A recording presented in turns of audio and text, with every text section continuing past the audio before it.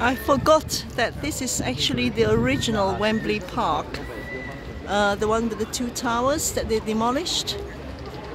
So that's the original Wembley Park that was built in 1923, which they got rid of.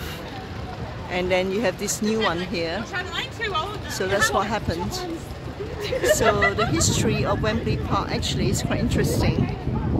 It's actually started by a guy, a rich guy, the Page family, who wanted to have something unique on the country estate, and the architect recommended the name Wembley, which is Wembley, as in forest and river, because Neaston and Wembley, that's where the forest and the river was in the old days.